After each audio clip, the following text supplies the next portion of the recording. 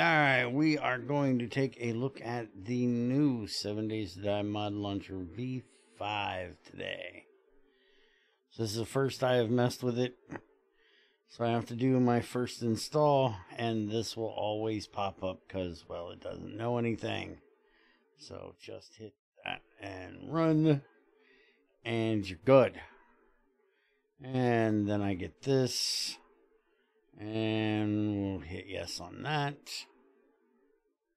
And now we should do the install thing, which normally it would tell me it's doing something. Ah, it did.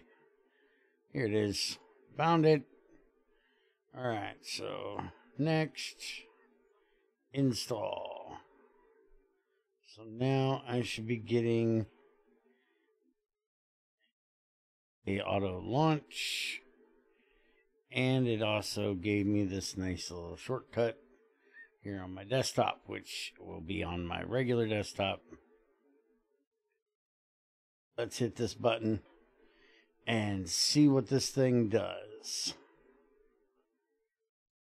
which obviously goes on my other screen, so you guys don't get to see the splash screen. Okay, I already have a problem with this thing. No way of minimizing or moving it. Yeah, the regular Windows buttons at the top are missing.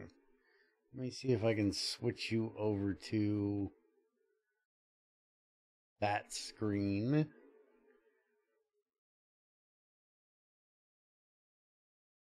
There we go. So now we're on that screen, and it looks nice and clean, but there's no buttons up here. Where's the buttons?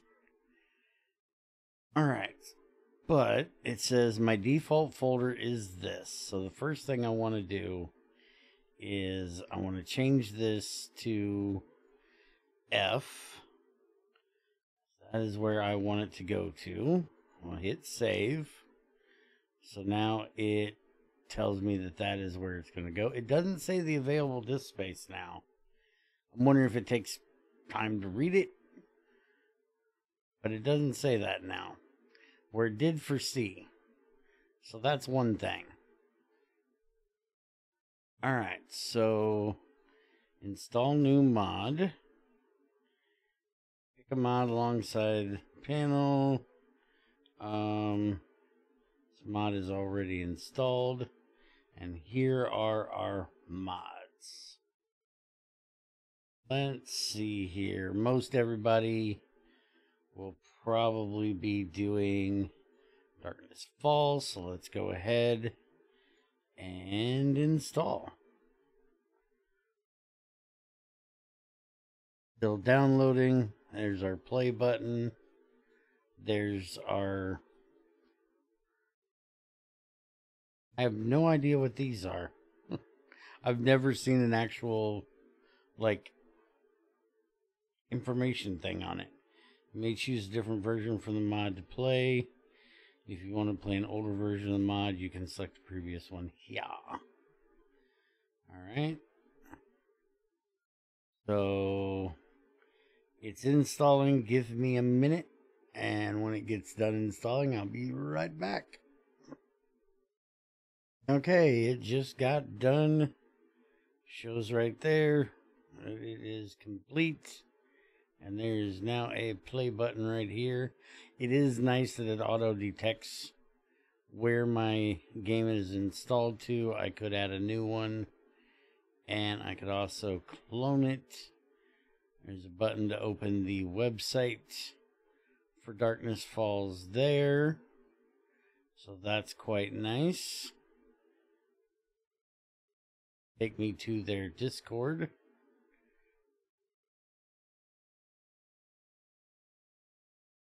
So click off of that because I don't need to go to their Discord. That's quite nice. There's a mod settings. Don't touch that. That's bad. Backup manager. Yeah. All right. And then let's see. Added modlets. Empty. Hit the plus button. Let's close, manage, force refresh. Not sure why it says label here. I don't know what that is. Manage local repo. Modlets for this overhaul. Didn't it give me a list of what modlets is in here?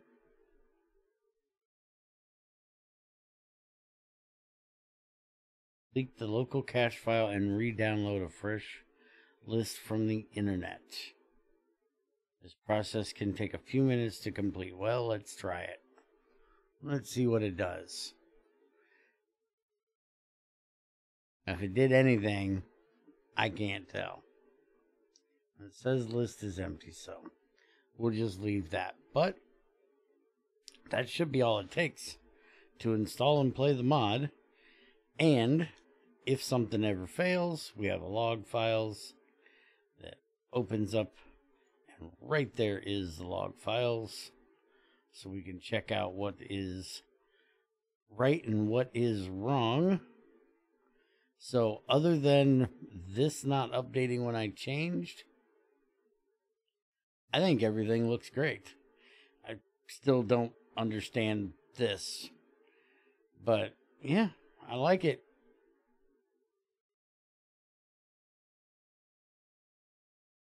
So try it out, guys. See what you think.